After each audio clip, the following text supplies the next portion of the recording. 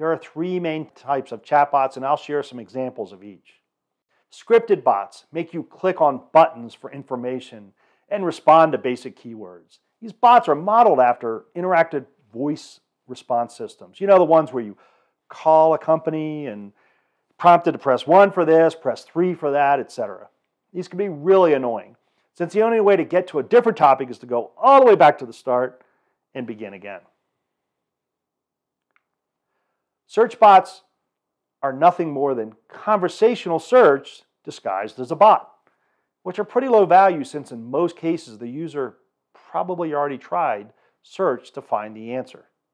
And finally, there are conversational AI bots, which use conversation similar to how we chat with family and friends. And you can see a few examples here.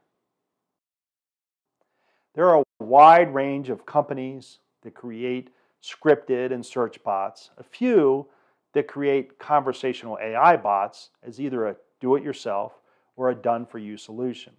The DIY solutions are inexpensive and can work if you only have a few topics, but DIY users get pretty frustrated pretty quickly when they realize they have to become AI, bot monitoring and training, and conversation design experts just to create even a basic level of support. And even then, the bots are really not a great user experience. Thanks for listening. If you have questions or would like to gain other insights on customer engagement, go to our website and click on Let's Chat to talk to our team. You can also call or text us at this number, and be sure to follow us on social.